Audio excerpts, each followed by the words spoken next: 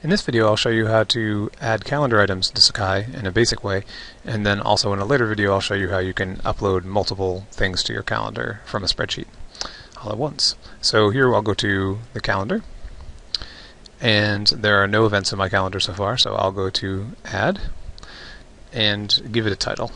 So I'm going to call this one Lecture 1 Introduction. I've already written that out, so I'll just click on what I've written there. And then for a date, I'll give it October 29th. For a starting time, we'll say 10 a.m. We'll say that this lasts for 3 hours. So it'll be over at 1 p.m.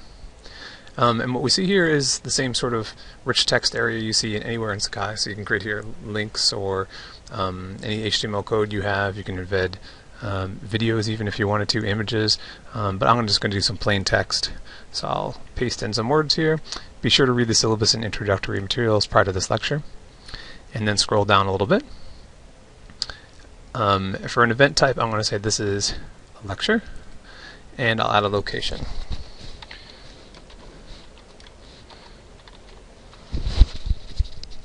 So it'll be in that location, and I'll go down and save the event.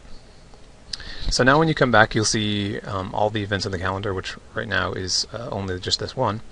And if you can see it from this view, you can click on it, and then you can see more information where you can read the full description, etc. If I wanted to go and edit this event, I could just click Edit and see the same screen I just came from. I'll go back and hit Cancel.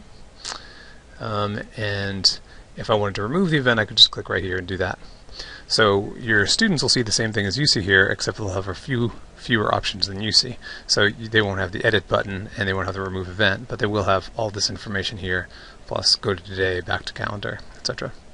So if we hit back to calendar, so one thing I wanted to do is I wanted a custom field in here. So when I was looking there, I didn't have any place that I could put in the instructor name.